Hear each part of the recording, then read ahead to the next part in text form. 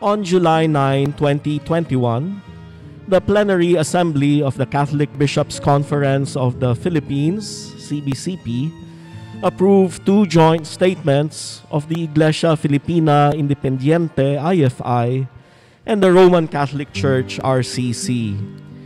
The Obispo Maximo of the IFI and his council have also approved these statements.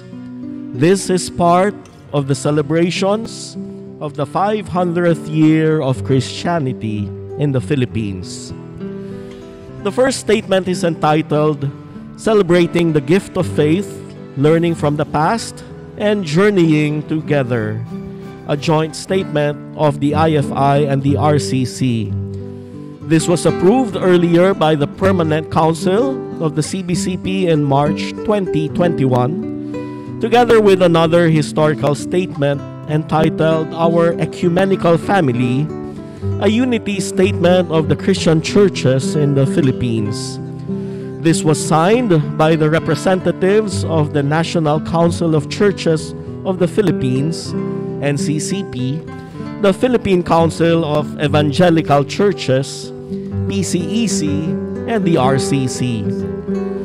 This more encompassing unity statement, which includes the IFI, was officially launched online during an ecumenical liturgical service on Pentecost Sunday, May 23, 2021. However, the joint IFI-RCC statement was withheld pending the full recovery of IFI Obispo Maximo from his illness. Henceforth, on August 3, 2021, the online official signing of the joint IFI-RCC statement will be held at the IFI National Cathedral at Taft Avenue, Manila today. This coincides with the foundation day of the IFI in 1902, a day of separation, but now a day of thanksgiving for reconciliation. The statement recalls the beginnings of the Aglipayan movement during the Philippine Revolution in 1896 to 98 against Spanish colonial rule, that it was not against the Catholic Church, but rather against the continued domination of Spanish bishops and priests in the islands, and that it was a continuation of the earlier nationalist struggle of the Filipino clergy for recognition, symbolized in the Gomburza executions.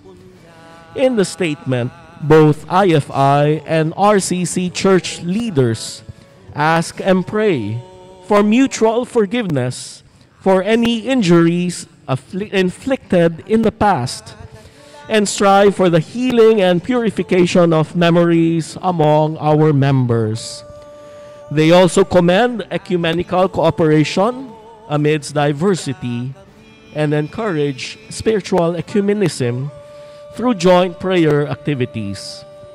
The statement notes that the IFI also strives to reach out for healing and reconciliation with other separated churches founded in the Aglipayan tradition.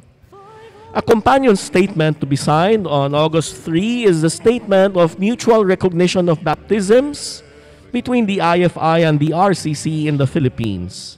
The Trinitarian baptismal formula of the IFI is actually recognized already by the RCC in its lists of validly administered baptisms by other Christian churches.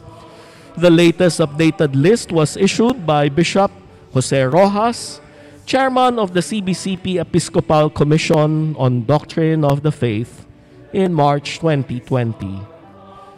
The Filipino ritual is the official written account of our worship life and our celebration of the sacraments, including our baptism. Our directory contains official list of all our dioceses and parishes under our church. We give them to you as a sign and reference, respectively, of our enduring partnership. What is new in the document is the expression of mutual recognition by both churches, thus reinforcing the statement of the Second Vatican Council in its decree on ecumenism in 1964 that all who have been justified by faith in baptism are incorporated into Christ. They are accepted as brothers and sisters by the children of the Catholic Church. The Council further notes that many elements that give life to the Church can exist outside the visible boundaries of the Catholic Church: the written Word of God, the life of grace, faith, hope, and charity, with the other interior gifts of the Holy Spirit. Receive our rite of initiation for adults and infants as a symbol of our mutual recognition of our baptism. May this continually bind us to work together for the greater glory of God.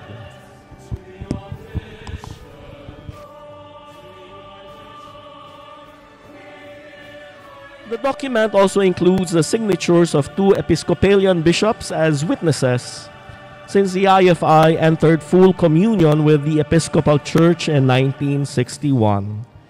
And in 1980, the Philippine Episcopal Church had already affirmed in a signed agreement its mutual recognition of baptism with the Catholic Church. On the ensuing Sunday, August 15, a special day of devotion to Mary shared by both churches, all parish priests of the IFI and RCC communities are asked to include in their homilies the reading or synthesis of the 2 statements. Hopefully, this should bring down to the grassroots level a renewed spirit of reconciliation and ecumenism, especially during this 500th anniversary of Christianity in the Philippines. Let us pray. Our Father God, in humility and unity we come into your presence with a desire for oneness towards our common mission and witness. We thank you for the gift of faith. Cleanse us, O God, and consecrate us with your Holy Spirit, that our affirmations will glorify your name and our common actions will be an incarnation of your will. Through the same Christ we pray, who lives and reigns with you and the Holy Spirit, one God, forever and ever. Amen.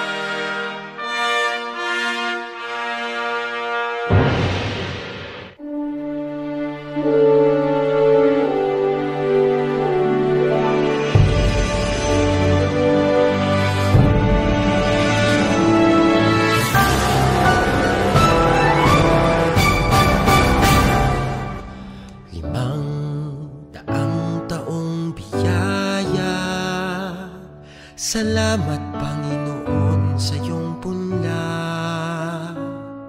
Misyong kaloob sa aming puso, aming sarili ay aming handog, laging tapat at laging tugon. Naririto, handa kami, Panginoon.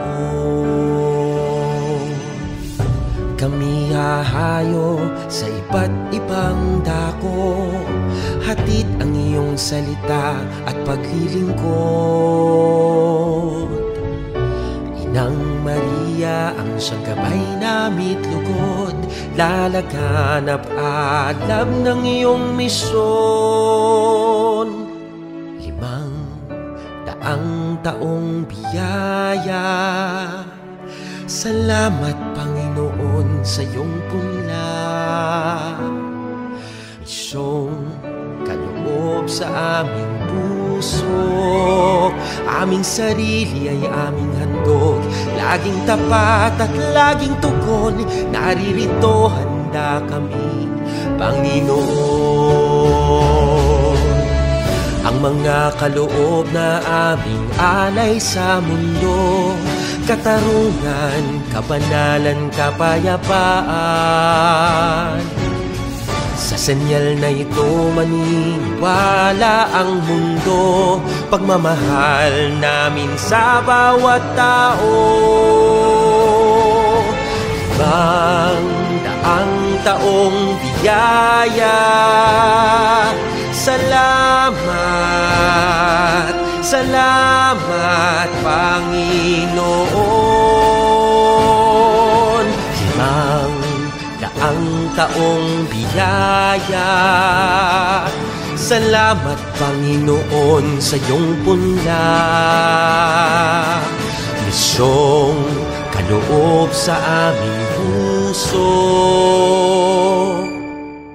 aming sarili ay aming handog, laging tapat at laging tugon, naririto handa kami, Panginoon. Naririto handa kami, Panginoon.